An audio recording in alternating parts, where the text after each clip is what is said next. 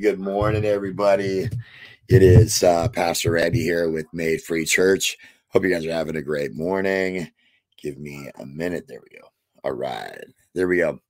So I'm glad that you guys are here this morning with me at another session of Made Free Church online Bible study. Today we're going to be studying responding in difficult times. We're going to be in 1 Samuel chapter 25, verses 23 to 31. And then tomorrow we're going to finish up chapter 25. So guys, I hope you guys are enjoying it. Guys, what was I going to say? I was going to say something. Anyway, it doesn't matter. I hope you're enjoying this. I want to, whether you guys are joining us on YouTube or Facebook or through our Made Free Church or Reformed Pastor podcasting platforms, I'm delighted to have you with us. And before we dive into the richness of God's word, let's take a moment of prayer. Amen. Heavenly Father, we just come before you, and present, our hearts, and we're full of gratitude, Lord. Thank you for this opportunity to gather here virtually through YouTube and Facebook and the podcasting platforms, and as a community of believers, Lord, seeking wisdom and understanding from your word. As we explore these scriptures today, Lord, we open our minds and our hearts to receive the teachings that will transform us, Lord. Lord, I just ask, that Lord, I just ask you to get this lowly preacher out of the way and let your word go forward, Heavenly Father. Thank you for all that you do, Lord. We put on the full armor of God, which it says in Ephesians 6:10 through 20, Lord. We just ask that you rebuild those hedges of protection, those shields around us today, Lord. We thank you for all that you do, Heavenly Father. And we just ask you to send your legion of angels down to fight for us and with us as we pick up the weapons of warfare. Thank you for your word. Thank you for this opportunity. In Jesus' name, amen and amen. And all of us say amen. So, now let's set the stage for this journey, right? The pages of the Bible unfold a narrative that resonates with the complexities of human relationships and the unwavering grace of God. So our focus today is a pivotal moment in David's life, the man after God's own heart, and during his time in the wilderness. Now, David, he is the anointed to be future king, finds himself in an arid and challenging terrain, evading the relentless pursuit of King Saul. As we immerse ourselves in this passage, we discover, in this chapter that not only illustrates the harsh realities of life in the wilderness, but also reveals lessons of grace, humility, and divine intervention. The unfolding drama, we encounter three central figures, right? David, the valiant warrior with a heart devoted to God; Abigail, a woman of wisdom and grace; and Nabal, a man whose actions and decision echoes the consequences of a hardened heart. David, is on the run from Saul, seeks provisions of this wealthy man Nabal, but Nabal, living up to his name, which means fool, callously refuses assistance, provoking David into righteous anger, right? And this sets the stage for the clash of personalities and the exploration of how one responds to adversity. Now, amidst the tension, we witness the entrance of Abigail, right? Nabal's discerning wife.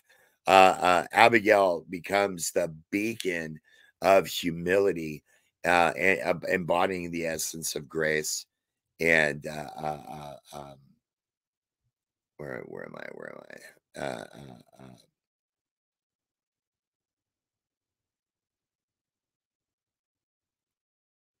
Anyway, so amidst the tension, we witness, Abigail, right? A discerning, gracious wife. Abigail becomes the beacon of wisdom and embodying the very essence of grace in the face of injustice, right? So as we embark on this journey through, First Samuel 25. Let's open our hearts and minds to the lessons that God has woven into the lives of these characters, and may we find inspiration, in the stories and discover the power of responding to life's changes with grace and faith. So, as we unravel the threads of this narrative, right? Seeking not only understanding of the historical context, but also glean the timeless truths that are relevant in our lives today. May the word of God resonate in your hearts and guide us to navigate the wilderness experiences in our own lives. So let's read today's passage, which is 1 Samuel 25, verses 23 to 31. And it says this: When Abigail saw David, she hurried and got down from her donkey and fell before David and bowed David on her face and bowed to the ground. She fell at his feet and said, on me alone, my Lord, be the guilt. Please let your servant speak in your ears and hear the words of your servant. Let not my Lord regard this worthless fellow Nabal, for his name is, so he is. Nabal is the name of a folly is with him. But I, your servant, did not see the young men of my Lord, whom you sent.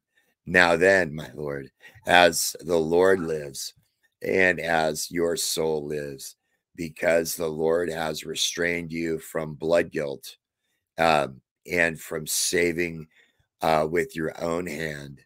Now let your enemies and these who seek to do evil to my Lord be as Nabal.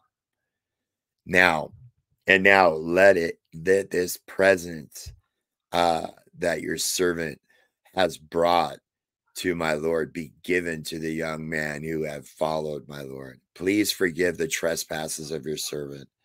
For the Lord will certainly make my Lord a sure house, because my Lord is fighting the battles of the Lord, and the evil shall not be found in you as long as you live. If men rise up and pursue you and seek your life, the life of my Lord shall be bound in the bundle of living in the care of the Lord your God. And the lives of your enemies shall sling out from this hollow of a sling.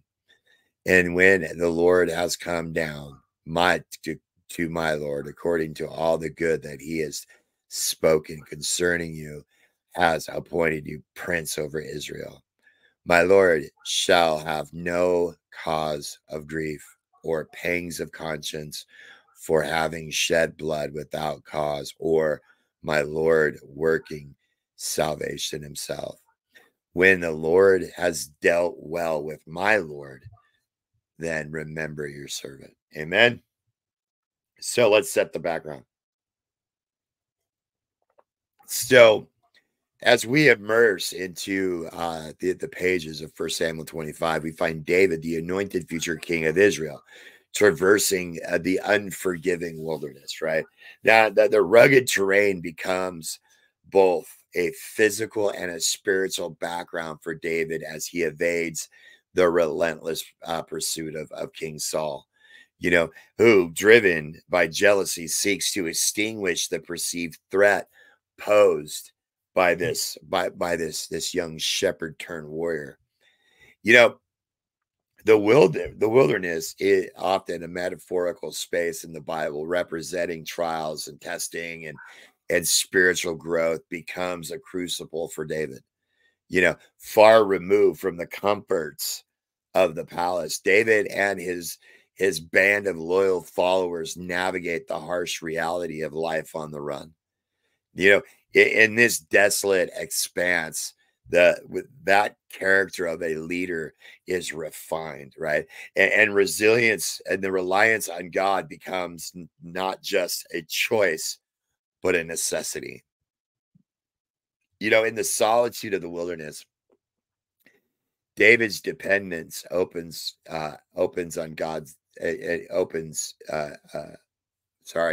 dependence on God deepens, The stark contrast between the opulence of Saul's court to the sacredity of the wilderness highlights the tension between worldly power and divine providence, right? It is against this backdrop that the narrative unfolds, bringing forth a test, right, of character that will shape the course of the events. Now, our attention shifts to Nabal, right? A wealthy man whose name is fitting, right? It means fool, right? David, recognizing Nabal's prosperity and understanding the principles of hospitality embedded in the culture, sends, excuse me, sends messengers seeking provisions for his men. Now, Habal, displaying a callous and ungrateful heart, dismisses David's request with contempt. Now, Nabal's refusal reverberates with implications, right? In a society where hospitality is not only a cultural norm, but it's also of a reflection of one's character. Nabal's action stands as a stark contrast to the values upheld by David, right? That the potential consequences of Nabal's folly is grave, right? Not only himself, not only for himself, but it's for his entire household. Now, David, fueled by a sense of justice and probably, a frustration of being rejected, contemplates retaliation, right? The stage is set for the confrontation between king and man, right? Whose actions embody the folly of pride and the consequences of a hardened heart. The wilderness becomes a stage for this moral and ethical drama, where choices have far-reaching consequences. But see, faced with Nabal's refusal, David, known for his military prowess and strategic thinking, reacts with the initial burst of anger. Right, David, a man known, the rejection stings in the heart of the moment, right? David contemplates taking matters into his own hands. The wilderness, already a place of testing, becomes a crucible for David's response to injustice. As we reflect on this, we're confronted with the very human struggle of responding to perceived wrongs. David, like any of us, grapples with the tension between righteous indignation and the call to extend justice. The wilderness, with the challenges and isolation, serves as a backdrop for this eternal struggle within the heart of a future king. Right? So as we go on, we'll witness how intricate the narrative unfolds and revealing the interplay of characters, right? And the consequences of choices, and ultimately the power of divine intervention in the face of folly. So, in the scope of First Samuel chapter 25, verses 23 to 31, Abigail emerges as a central theme, a woman of remarkable wisdom and grace, whose swift and discerning actions alter the course of a potentially tragic confrontation between David and Nabal. Now, Abigail's introduction to this narrative is marked by her swift and decisive response to the brewing conflict, right? Sensing the impending danger and recognizing her husband Nabal's foolishness. So she takes immediate action, right? Man, now Abigail doesn't hesitate. She acts promptly, demonstrating keen awareness of the volatile situation unfolding in the wilderness, right? So in the face of impending disaster, Abigail's ability to assess the gravity of the moment and respond with urgency showcases not only her practical wisdom, but also her courage, right? The wilderness is often associated with the unpredictability and danger, right? It becomes the backdrop of comes the backdrop, right, Abigail's intervention, right? A shining example of the proactive peacemaking. Abigail's approaches David and his men, and her demeanor reflects a unique blend of humility and wisdom, right? Recognizing David's rightful indignation and potential consequences of Nabal's action, Abigail humbles herself before the future king, right? Her approach is one of not one of defiance or arrogance, but of genuine respect and submission. In the wilderness where pride often clashes and power dynamics are magnified, Abigail's humility becomes a soothing balm. Her wisdom is evident in the way that she navigates the delicate balance of acknowledging David's grievances while seeking to avert a pending disaster. Abigail's actions exemplify the timeless truth that a soft answer turns away wrath, even in the harshest circumstances. So Abigail's words are not mere pleasantries. They're a masterful composition of wisdom, diplomacy, and the appeal to higher principles of justice and righteousness. Her message, in her message, Abigail acknowledges David's status as God's anointed and appeals to his sense of destiny and purpose, right? So she recounts the injustice by Nabal, emphasizing that the consequences of retaliation would tarnish David's legacy, right? Abigail wisely redirects David's focus from the immediate vengeance to the greater narrative of his divine calling. And her words echo the truth that sometimes it takes a person of wisdom and grace to remind us of our higher calling and purpose. So Abigail's message doesn't merely seek to pacify David. It endeavors to transform his perspective, right? The wilderness with its barren landscapes and harsh conditions becomes a canvas upon which Abigail paints a portrait of redemption and restraint. Through her words, Abigail becomes an instrument of wisdom, redirecting the trajectory of the narrative from one of a potential bloodshed to a path of grace and mercy. As we dive deeper into these passages, let us draw inspiration from Abigail's character. In our own lives, may we embody wisdom and act swiftly in the face of conflict, with the humility to approach others with grace and the ability to speak words that bring healing and transformation. Abigail's intervention teaches us that even in the wilderness of life's challenges, the power of grace and wisdom can chart a course towards reconciliation and redemption. Amen. Amen. So, as we unravel the scope of 1 Samuel 25, there's some key themes and lessons that emerge, offering insights into the human experience and the power of God's grace. At the heart of the narrative, right, is a theme of grace. Grace extended in the face of injustice. So David, wronged by Nabal's refusal, contemplates retribution in the wilderness. Now it is Abigail, who embodies grace, intervening to prevent tragedy. And her actions shine as a beacon of divine grace, challenging the prevailing norms of retaliation and revenge. In the wilderness of our own lives, where injustices and offenses abound, the call to respond with grace echoes loudly, right? Abigail's example beckons us to rise above the desire for vindication and embrace the higher path of extending mercy, right? The wilderness becomes a testing ground, for the capacity to mirror God's grace, even when faced with the harsh realities of injustice.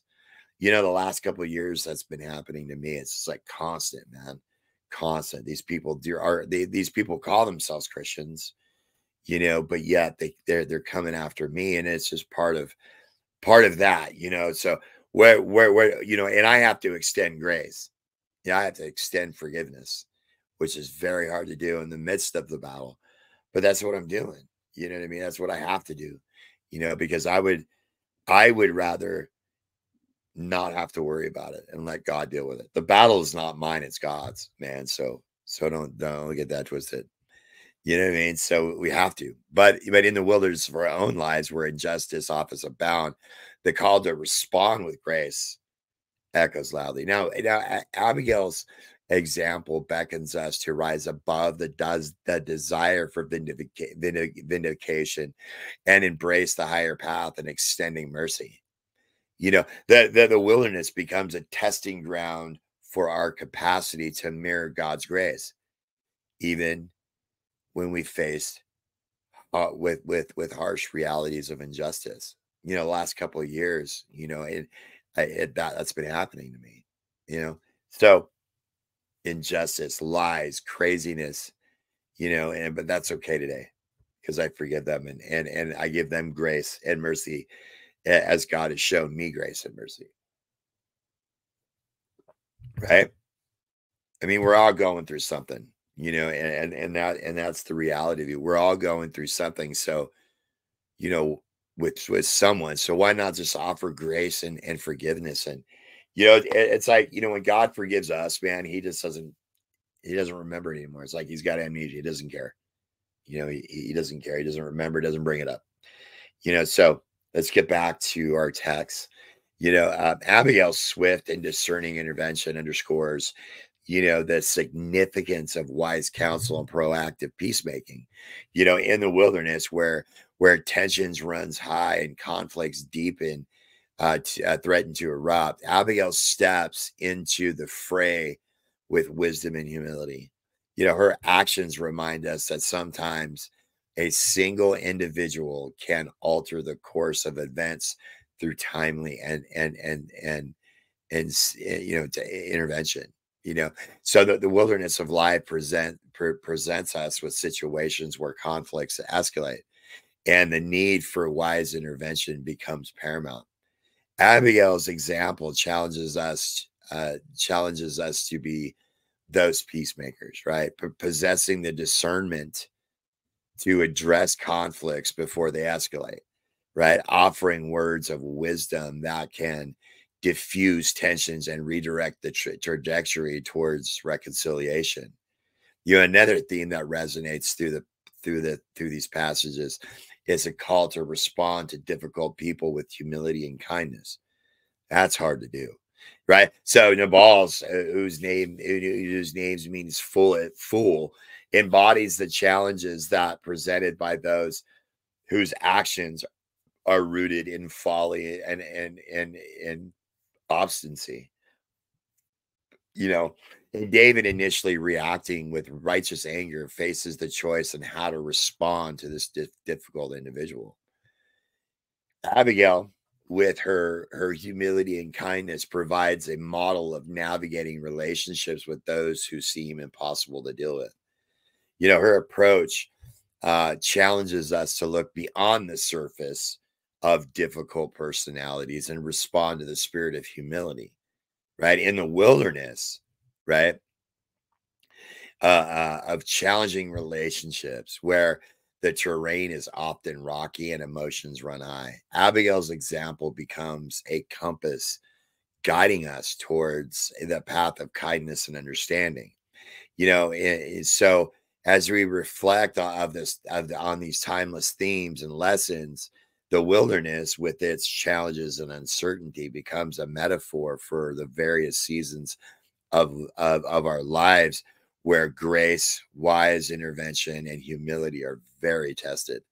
As we journey through our own wilderness experiences, may the lessons gleaned from this narrative inspire us to respond with grace in the face of injustice, intervene wisely in conflicts, and extend humility and kindness to those who challenge us.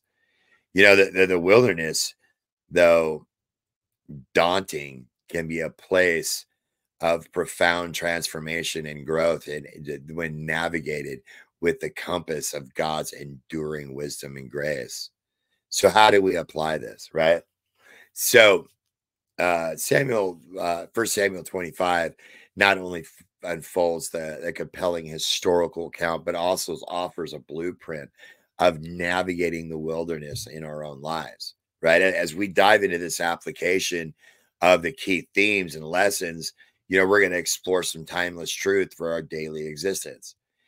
Grace is the unmerited favor and kindness extended to others, finds its resonance in the ordinary moments of our lives, right? The wilderness experiences that we encounter, guys, whether in relationships, work, or personal challenges, provide ample opportunities to exhibit grace, right? Now, Abigail's swift and gracious response to David's situation prompts us to reflect on our own interactions.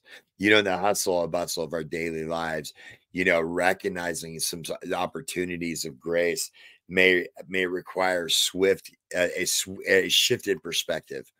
It involves pausing in the midst of conflict or offense and choosing to respond with kindness.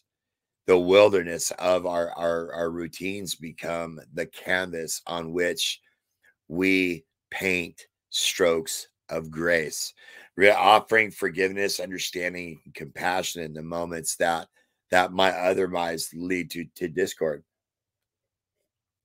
So conflicts are inevitable, right? They are an inevitable part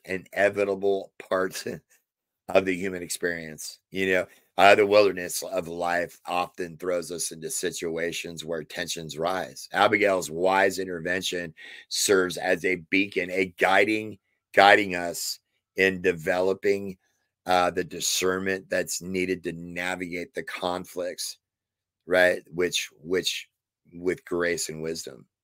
So developing, guys, wisdom in conflict resolution involves a commitment to understanding, right, the perspectives of others, choosing our battles wisely, and seeking solutions that promote harmony rather than escalation. The wilderness of disagreements and misunderstanding becomes an arena where we can exercise the wisdom inspired by Abigail's example, fostering resolutions that reflect God's redemptive purpose. The call to practice humility and kindness resonates loudly in this narrative.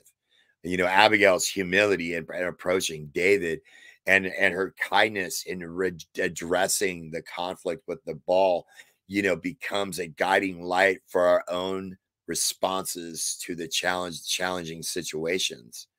In the wilderness moments, adversity, when pride and ego may tempt us to react defensively, the virtues of humility and kindness become a powerful antidotes, right? Practicing humility involves acknowledging our own limitations and recognizing the intent and the inherent worth of others, even in the face with difficulty, right? The wilderness of trials becomes a training ground where we can cultivate the spirit of kindness, choosing to extend grace and understanding when faced with challenges.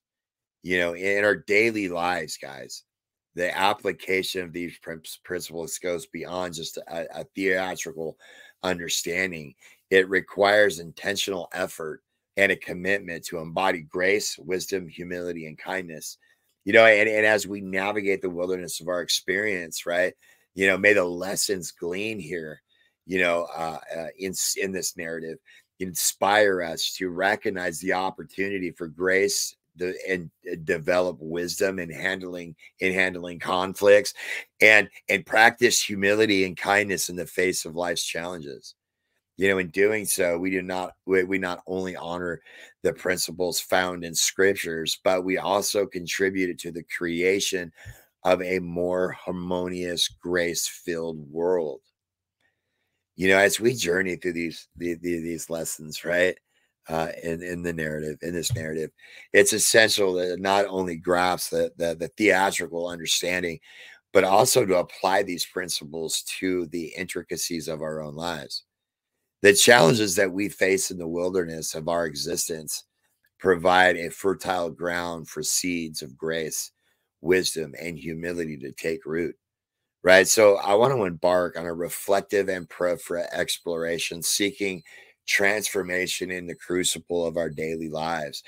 Grace is a powerful force that has the potential to transform relationships, diffuse conflicts, and foster a spirit of understanding.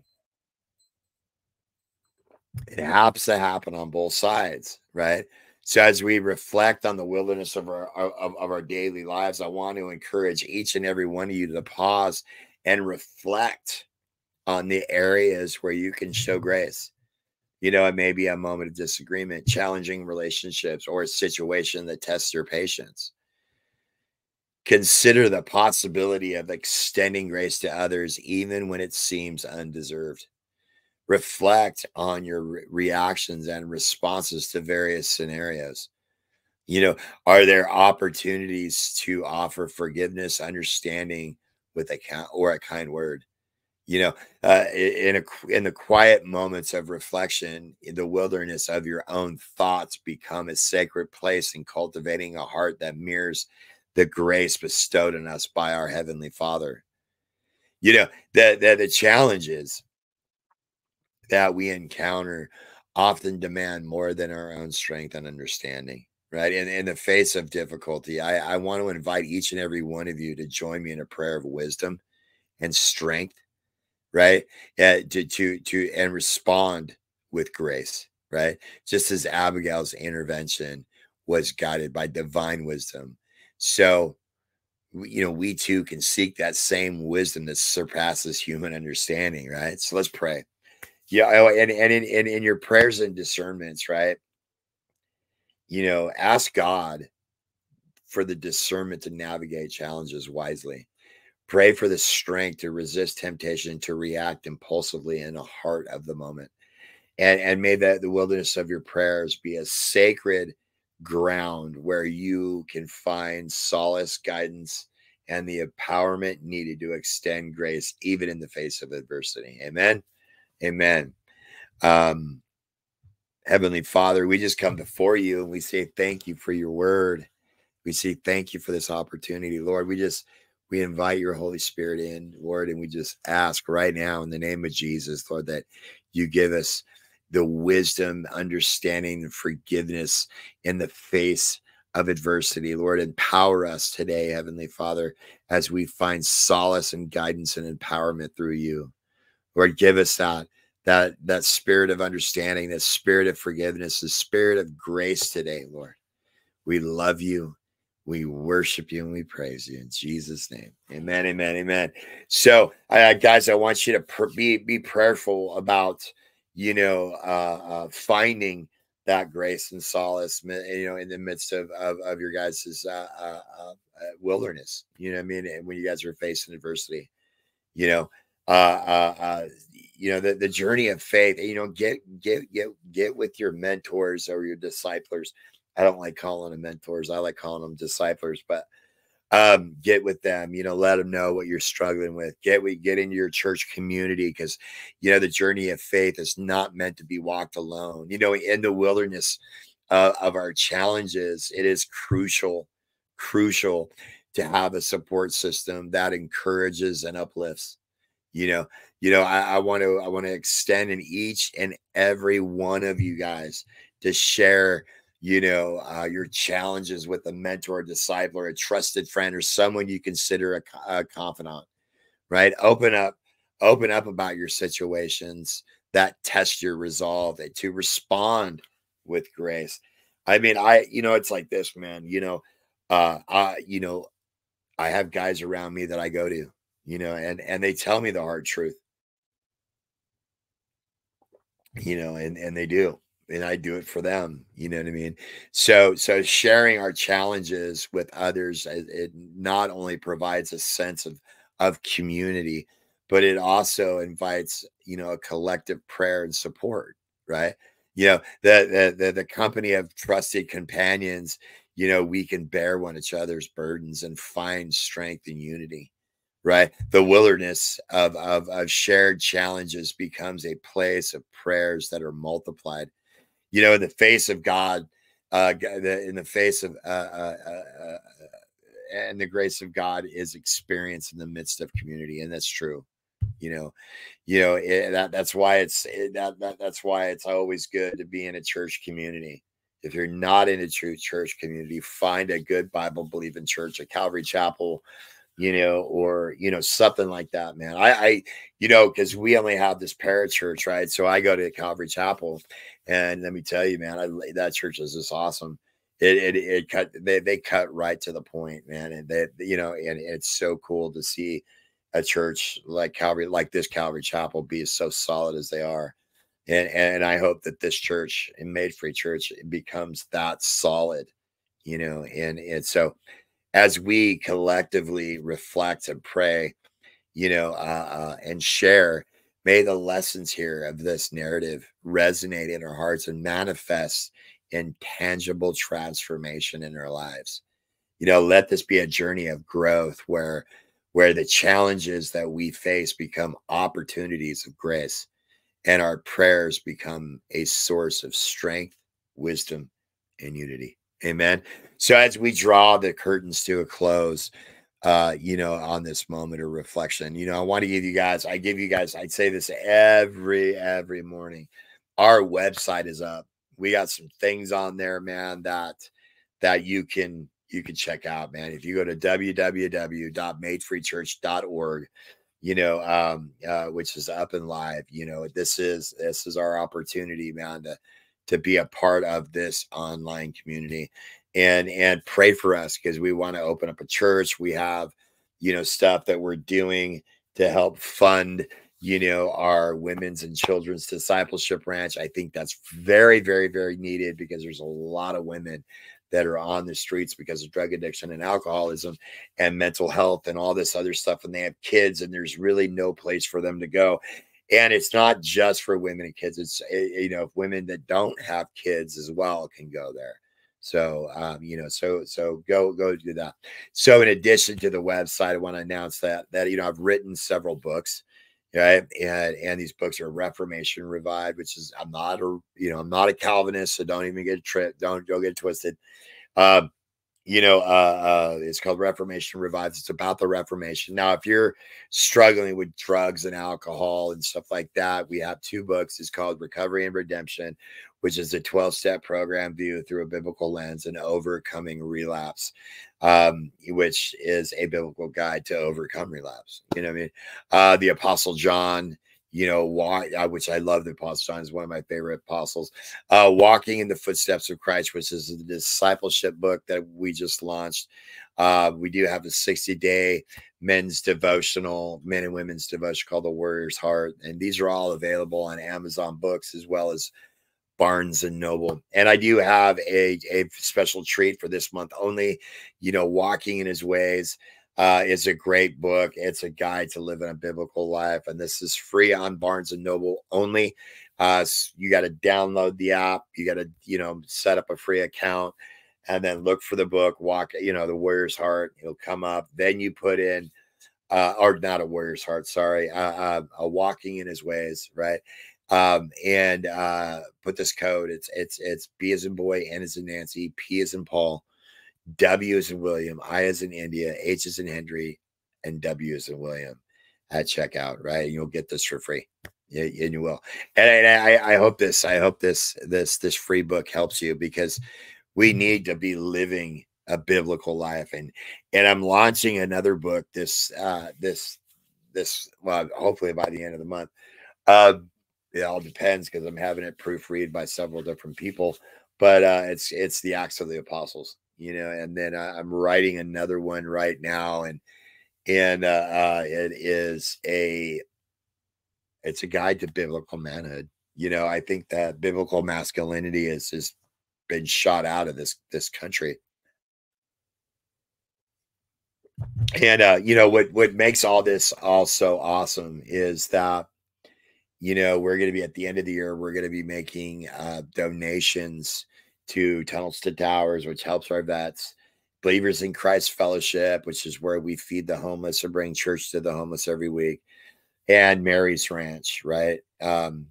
And these are all initiatives that are aimed to make a positive impact in our community.